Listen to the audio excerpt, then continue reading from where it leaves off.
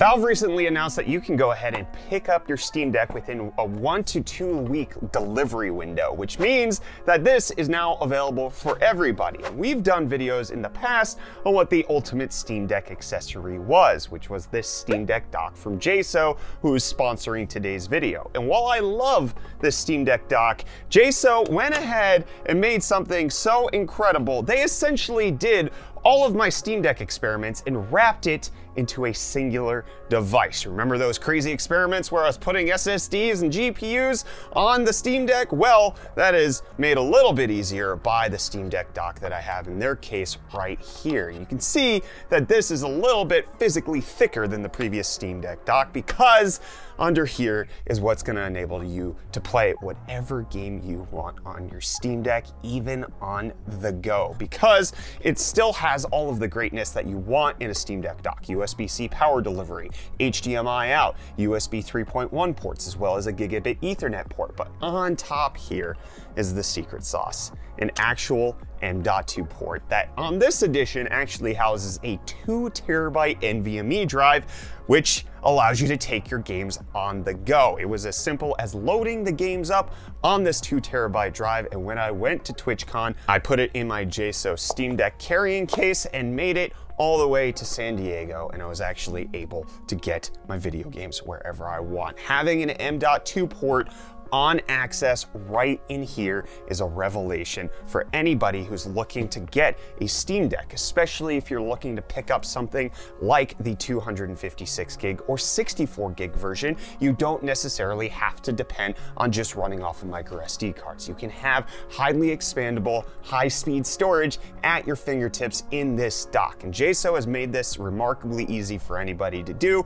because you can pick it up either without any SSD, just this top M.2 port, which, as you know, I'm a fan of M.2 accessibility based on my previous videos, or for just a little bit extra money, you can pick it up with a 1 terabyte SSD, or like the one that I have included, the 2 terabyte SSD. But now let me go ahead and show you how quickly it is to get this set up as a game drive in SteamOS and get yourself up and going so that you can play video games on the go, but every single game that you could possibly want on your Steam Deck, no longer limited by storage. So getting it set up is remarkably simple, just like every other JSO dock. You have all of your connections put together. We have it in its JSO case, and then you come in and you put in the right angle USB-C at the top, and then we should actually get a display up here. And now that we're in, because we have it hooked up to the HDMI, I can actually see everything that I want to do. But if we just go over to the Steam menu and make our way over to storage, you'll see that we only actually have the internal drive that's listed there. And that is because we're gonna have to make our way all the way on over to desktop mode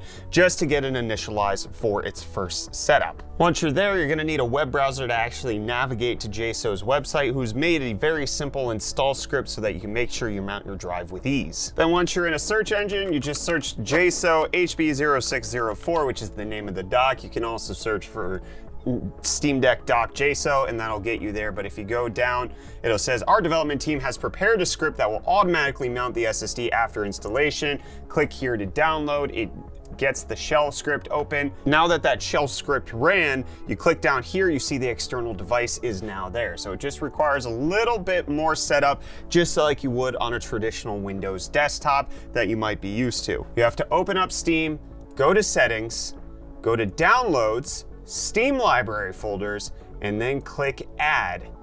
And now you can see it has the external SSD right there for us to click add. And now we should be able to go back to the actual gaming side of things and start downloading to that SSD. And that's as simple as logging out of desktop mode. You shouldn't have to do anything besides logging out, which will take a few seconds to reboot you into the other side. And again, this is just for the first boot to get the SSD mounted on the Steam Deck in order to make sure that you're off to the races. And now that we're back in here, we're gonna go over to settings, check out storage, and we can see that we do indeed have the other drive. And now we can choose to make it our default in case we wanna do that.